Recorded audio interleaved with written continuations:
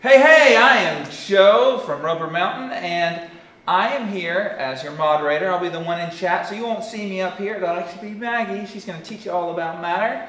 But just a few notes as we're going. We're going to keep cameras and microphones off. And any questions or feedback, you can just do that right there in the chat with me. And yeah, so here comes Maggie to talk to you about matter. Perfect. Thank you, Joe, and welcome everyone. We are so glad to have you here, even if it is just virtually. My name is Maggie Connolly, and I'm going to be talking to you today about the three main states of matter and their properties. Now, throughout this program, I'm probably going to ask you to make some predictions or to make some guesses, and you can keep those in your head, right? And then at the end, or as we go along, we'll revisit those and we can see if you were right or not. So, to start with, I wonder, does anyone here know any of the three states of matter? If you know one or two or three, you can put them in the chat, or if you just want to think about them up here, that's fine too. So if you thought about a solid, liquid, and a gas, you would be correct. Those are the three main states of matter, and we are going to visit each state, and we're going to talk about their properties. But before we do that, we are going to do a really cool experiment over this way. So this is what we call a leaky faucet. And you might ask, well, why is it called a leaky faucet? I'm going to show you, no worries. Down here at the bottom, we do have some liquid. And then what I'm going to do is I'm going to add a solid, okay? I'm going to give you a close-up look at this solid real quick. If I can get it out of our container. There we go. We can zoom in on that. Or focus, I should say. So this is the solid that we're going to add. I'm not going to tell you what it is yet, but I am going to tell you at the end, so don't worry about that. All right, so we're going to add our solid to the liquid.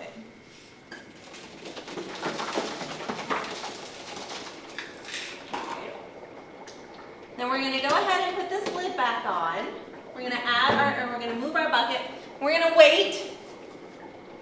And what we should start to see any minute, should start to see some like steam. It kind of looks a little bit like fog that's coming out of our leaky faucet. Now, I'm going to add a little bit of this soapy water. And we'll see. Oh, sometimes it takes more than once. Almost had that one. Let's see.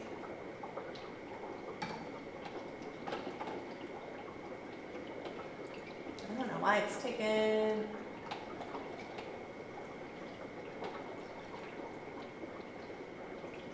There we go.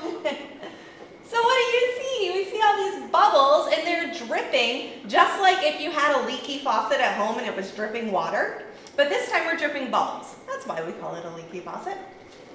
But this makes me wonder, what state of matter is a bubble? So I want you to think about that, and we're going to come back to this at the end. Okay, so now let's talk about our three main states of matter. We're going to start talking about solids. So I have a solid right here. I have a Lego. And we're going to look at this on our camera over here, get a closer look. Let's see, so here's my Lego. I'll stand it up for you to see it a little bit better. Solids have their own shape, so they have a definite shape. This Lego is going to stay its shape. If I put it in another container, like if I put it in this beaker, guess what? It still looks like a Lego. Solids also have their own volume. So if I put this right here, if I have a ruler, I could measure the length, the width, and the height, and I could figure out the volume of this solid. Now, we're not going to do that today, but that's how you could. If you had a solid that was too big for this ruler, you could use a meter stick or a tape measure to do your measuring. So solids, again, they have their own definite shape, and the only way to change this shape is if we were to actually change it. So if I were to like break my Lego or I don't know, melt it down, but don't do any of those things if you have Legos. Okay, so all matter is made up of what we call molecules. And molecules are like the teeny, teeny, that make up that matter. And all molecules move. So I wonder, do you think that solid molecules move really close together or really far apart? Well, let's see. Let's be solid molecules. So you can take your hands, we can make a fist right here and a fist right here. Sorry, my head was itchy. There we go. So to be solid molecules, they move really close together and pretty slow. So we're going to come together and we're going to move them slow. And while we're doing that, we can show you an animation of solid molecules. So you see those solid molecules moving. They're moving really slow and they're moving really close together. And that's how solid molecules behave. Because they're moving so slow that we can't see them, right? Like this Lego, you can't see the molecules moving, but they are just very, very, very slow. All right, so we said that with solids, something has to happen to change its shape. Let's talk about a different solid real quick. We're gonna go over to my camera, my other camera. And this solid is a piece of ice. That's a solid, right? If I hold it up, I mean, you can hold it. I can hold it in my hand. If I put it in my beaker, it is still the shape of the ice. It hasn't changed its shape.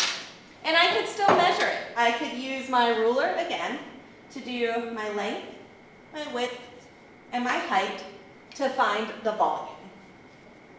But to change this state of matter, we have to add something. We add heat. So if you add heat to ice, what happens to it? Well, it's going to melt and it is going to become a liquid. So I have a liquid right here. And we're going to talk about the properties of liquids. Now this is just water, but it's colored green so you can see it a little bit better. So liquids, they do have their own volume, their definite volume. We'll talk about that in a minute. But let's talk about the shape first. So if I have this liquid in here, and then I pour it into here, what happened to its shape? Well, it took the shape of its container. So liquids do not have their own shape. They take the shape of whatever container they are in. But they do have their own volume, and we can measure that using a graduated cylinder, which we are going to do. But before we do that, I'm going to ask you to make a prediction. So I have two containers. This first container is container A, and the liquid is filled almost all the way to the top. So right here. And then I have container B, where the liquid is filled only halfway. And I want to know which container has more liquid. Is it container A, where it's filled almost all the way to the top? Or is it container B, where it's only filled halfway? So we can answer in the chat if you'd like, or if you just want to make your prediction in your head, that's fine. But let's make a prediction and let's remember what our prediction is. Let's go over to our other camera and find out the answer. Okay, so first, let me spin these. We're going to get to those numbers in just a minute, but there we go. And let's put this, there we go. All right, so this is container 1, or A, that has the liquid all the way almost to the top. This one is B, and if I move this, you can see it's only filled up about halfway. So in order to measure the volume of a liquid, we are going to look at where that liquid ends, and we're going to read that number. We're going to start with container A, and we're going to look. Can anyone read that number? If you can read that number, you can go ahead and put it in the chat. I will give you just a couple seconds. And if you said that that number was 50, then you are correct. There are 50 milliliters of water in this container. That's container A. Let's look at container B. What number do we see here? Wait a minute, we see 50 again. The same number. So guess what? These two, we can change back to our other camera, thank you. These two have the same amount of liquid in them, but it looks different because they take the shape of their container. So this container that's a little bit smaller looks like there's more liquid in it. And this container that's bigger looks like there's less liquid, but it's actually the same. It's kind of neat. And we can also measure liquids using a thermometer. So we could put our thermometer into our liquid and measure the temperature. If we had a warmer liquid, we would have a hotter temperature. If we had a cooler liquid, we would have a colder temperature. Right. Now let's talk about our molecules moving. So does anyone remember what solid molecules did? If you do, you can do it with me. So we have our fist, we're going to be solids. To be liquids, we are going to heat up a little bit. So we're going to move our fist, a little bit faster and a little bit further apart. So maybe something like this. And while we're doing that, we can show our animation of our liquids. So you can see that those molecules are moving a little bit faster and a little bit further apart. But they still stay kind of contained, right? They don't just go all over the place because they have to stay contained in their container. All right, if we heat up liquids, what happens? If we heat up our water, eventually it's going to evaporate and it's going to turn into a gas. So I want you to make another prediction. Do gas molecules move really close together or really far apart? Also, do you think they move really slow or really fast? You can put those answers in the chat, or if you'd like, you can just keep them in here. We're going to take a look at that with my tea kettle. So right now my tea kettle has some water in it, and I'm going to put it right here. And while we're waiting for this, let's talk about the properties of gases. So gases do not have their own shape, and they do not have their own volume. They take up whatever space that they can. So if you think about maybe being in your bedroom and it's just you and your stuff. You and your stuff are taking up a certain amount of space and the air is taking up the rest. If you added 4 friends into your room, we had 5 people in that room, you guys are going to be taking up more space, which means that there is less space for the air to take up. So gases, again, they're just going to take up whatever space that they can. But that doesn't mean that we can't measure certain things about gases, because if we were able to trap a gas, maybe in a balloon, we could look at something there. You can also measure the temperature of a gas, right? So we have these thermometers, and you can tell what temperature it is inside the room, or if you have one that's outside, you can tell what it is outside. So just because they don't have their own shape or their own volume, that doesn't mean that we can't do any measurements. We just have to do them a little bit differently. Ooh, but wait, do you hear that? What if I move over here and I kind of block that? Do you guys see the smoke? Can you hear this noise? Yeah? It's kind of annoying, right? All right, we don't have to listen to it anymore. Well, let's talk about what happened. So we had a liquid in here, and when we added heat to it, some of that liquid evaporated and turned into a gas. Let's think about how gas molecules move. So we put our fists together. Remember that we were solids like this. A little bit faster, a little bit further apart for liquids. Gases, make sure you don't hit anything, but gases go crazy and they go all over the place like this and they're super fast. So let's see that animation. So by watching those molecules, you can see exactly what I just said. They're moving really fast and they're going all over the place. It's exactly what they do. They take up as much space as they can.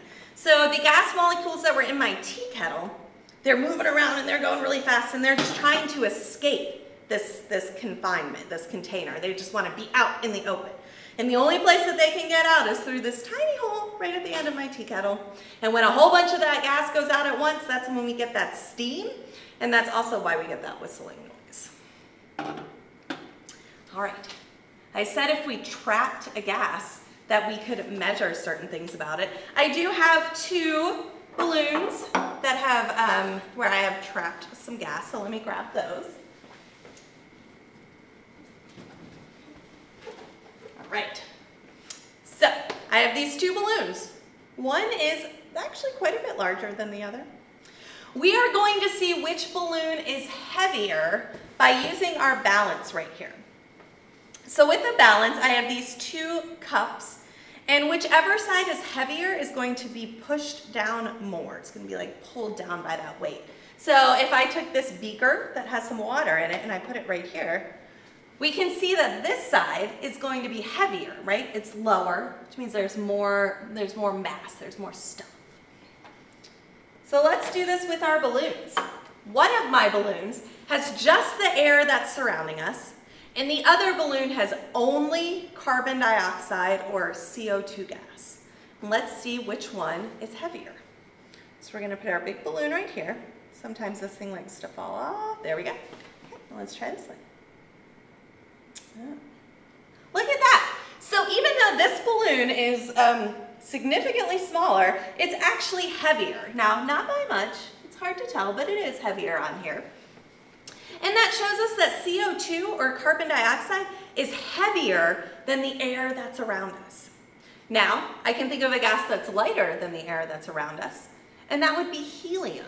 And I bet maybe at a birthday party, you might have gotten a helium balloon. And that's one of those where if you're holding on to it and you let it go, it's gonna float up to the ceiling. And if you're outside and you let it go, it's just gonna float away. Because helium is lighter than the air around us, but CO2 is heavier, so it kind of sinks. All right, so that is a little bit about solids, liquids, and gases. Now let's return to our leaky faucet and see if we can explain what happened. So remember, I had my liquid down here, and this is just water, so nothing too fancy. I will show you the solid that we added again to it. We can go to our other camera real quick. Perfect. So this solid is what we call dry ice. And dry ice is just frozen carbon dioxide. So when we talked about our water and our ice at the beginning, remember we said that ice, when it melts, it turns into a liquid, it turns into water. And then when that gets more heat added to it, it turns into a gas. See, our dry ice, frozen CO2, skips the liquid phase and it goes straight from a solid to a gas. So when we add this to our liquid, which again is just water,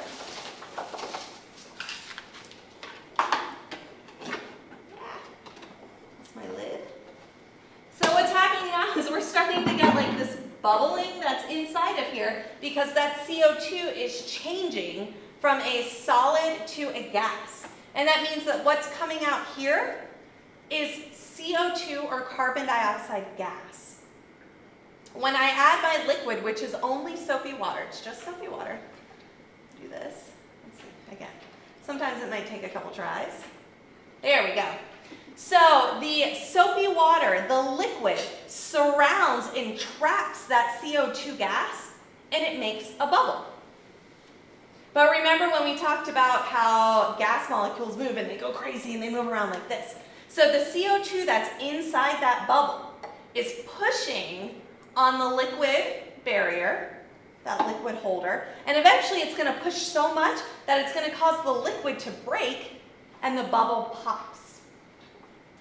So we said that, or at the beginning I asked you what state of matter a bubble is. Bubble is actually two states. On the outside is the liquid coating, and then on the inside is a gas. All right, so that's a little bit about our solids, liquids, and gases. Now, if we have any questions, we can go ahead and put those in the chat. But while we're waiting on that, let's just review what we talked about today. So when we talk about solids, we say that solids have a definite shape and a definite volume. We talk about liquids. Liquids have a definite volume, but they take the shape of their container. And gases do not have a definite shape. They do not have a definite volume. They are going to take up just whatever space they can that's left over. So that is a little bit about solids, liquids, and gases. If there are no questions, then I'm just going to say that I hope you enjoyed hanging out with us today. We do hope to see you back here at Roper Mountain soon, but until then, we are going to continue to provide these virtual lessons for you. So thanks for hanging out, and have a great rest of your day.